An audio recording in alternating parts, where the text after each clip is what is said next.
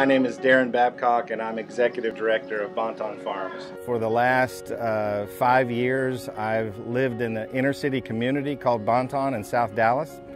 I moved here to be a part of the community that was fighting for change, and I was drawn to that battle and decided to move down and be a part of it. Shortly after moving down here, I had a lot of people come try to find out why the white guy was living in the hood. Every conversation I had, at the end of it, I would always say, I don't know if I have anything to offer, but if there's anything I could do, what would it be? And every single person I met said jobs. And in doing so, learned that half of them were too sick to work, and I didn't understand that.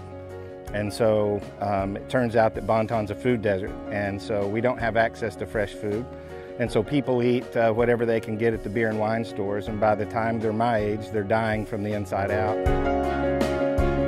You know, I think it takes guts and it takes a passion to step out of what most people think is normal and be willing to take risks and to kind of, in some ways figuratively, in some ways literally, put your life on the line to accomplish something that makes a difference in the world. What I've found in this journey is just a life that's so much richer than that.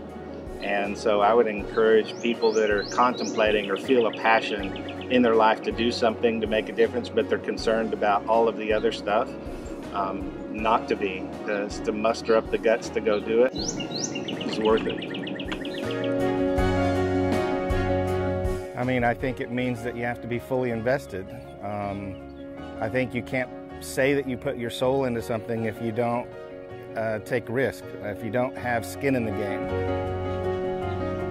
I think it instills hope. You know, I think play builds relationships. It has the ability to eliminate the divisions that we see. So you guys have been here at the farm a little bit today, and you've seen a bunch of kids from the community here, and it's through play that we build relationships with people that don't look alike, people of all colors and nationalities and backgrounds in different communities, and they come together with something they love and they play, and all that stuff no longer matters anymore.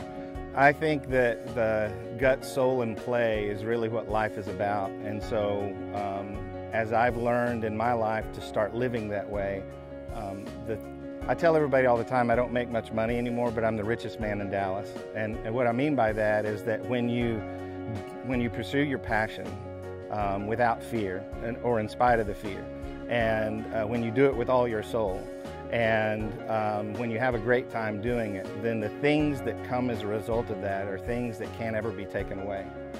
They're relationships, it's transformation. This community will never be the same because of this, in a better way. And so I think for that, it's all worth it.